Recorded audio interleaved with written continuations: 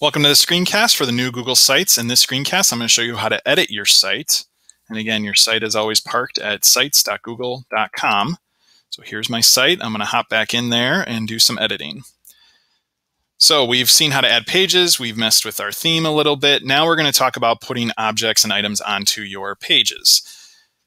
So this insert area of the creator sidebar over here, this is where you can choose to add text boxes, add images, upload files. You can embed something from another site.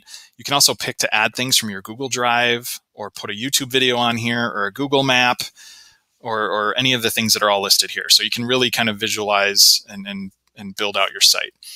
One nice way to do this, and this is a good trick to know, is as you're mousing around in your site, if you double tap on your trackpad, so I did a tap tap, that brings up a little, the little creator area as well. So let's say I want to add a text box right around this area. I'm going to choose text.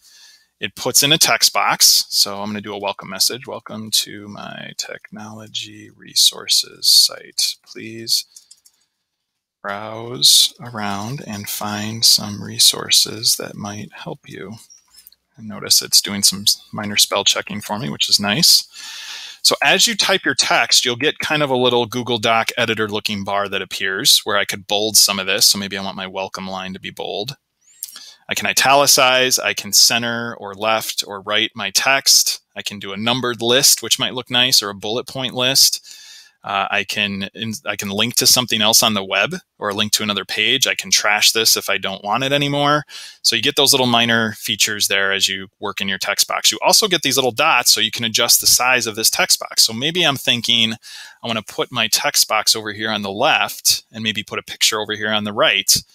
I can do that. I can adjust this. I can also grab, if I ever see this 4 arrow icon up here, this means I can move or grab and move something. So maybe I'm rethinking this now. Maybe I want my text just here in the center. You can adjust this however you want. I'm gonna put that there. I'm gonna put the text on the left. I'm gonna put a little picture right here. So I'm gonna double tap, choose images. The way that you can bring images in is you can upload them. So if you had them saved on your computer, you could pick them from your computer. If you had a direct link right to the URL of an image, you could put that in. You could use search. I'll do that in a minute here. Or if you saved any images to your Google Drive, you could pick from your Google Drive. Albums is not currently turned on for students. So knowing that I'm building a text site, maybe computer would make sense. Let's do a search, see what we find here. So, okay, here's a few. I'll choose this one and hit select. So now that image comes in. Ooh, that's loading really slow. I'm going to trash that one. That might be a really big image. Let me do another one. Let's pick, we'll pick a clip art one. There we go. So I want that image right there. Again, I can resize this image. When you're clicked on an image, you get different choices. I can crop this, meaning if I drag this little slider, whatever's left in the little white box is what will show. So if I only wanted the monitor to show, I could move that around and hit the check mark, and now just the monitor is cropped and showing in that picture. This other button is uncrop. I'll go ahead and uncrop because I do think the whole picture is nicer. I can link this to something, maybe to a website, maybe to another tech website. I can trash it if I'm done with it.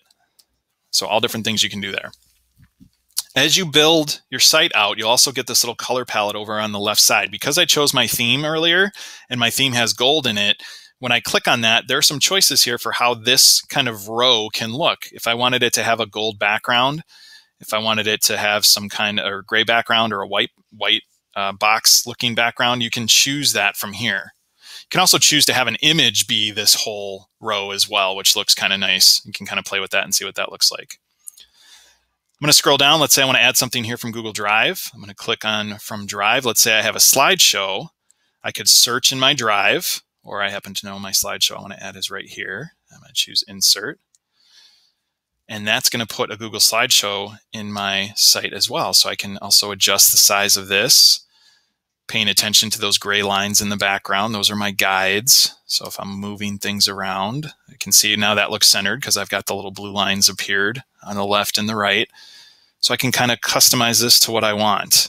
And I can go to each page and do that. Again, as you work, please click publish when you know things are good to go and you want it to be out live on your site.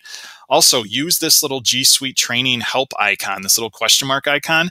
If there's something we didn't cover in these videos and you want to know how to do that, change header. Like, how can I change my header? Maybe I don't want it to look that way. Or maybe I want to change or delete a page.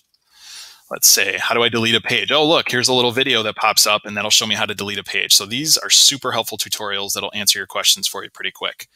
So that is how you can edit your page. Again, click publish as you go and occasionally do a preview. When you go into the little eyeball preview area, this is how your site is going to look for your audience on a phone, on a tablet, or on a computer screen.